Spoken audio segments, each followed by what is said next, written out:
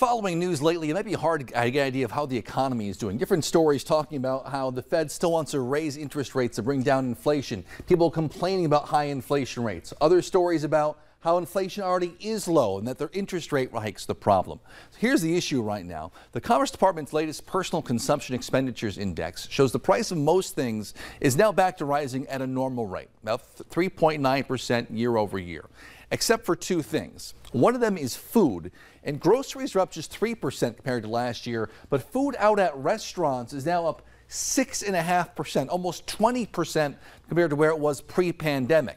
The other thing that's not included in that gauge is energy prices. And unleaded gas just fell 3 cents over the last week after rising quite a bit earlier this summer. It's now more than it was this time last year, about $1.20 more than it was the black line pre-pandemic, and of course almost $2 more than where it was during the heart of the pandemic back in 2020. Sports is next here on Valley News Live, talking about NDSU football trying to rebound from their loss over the weekend and more coming up.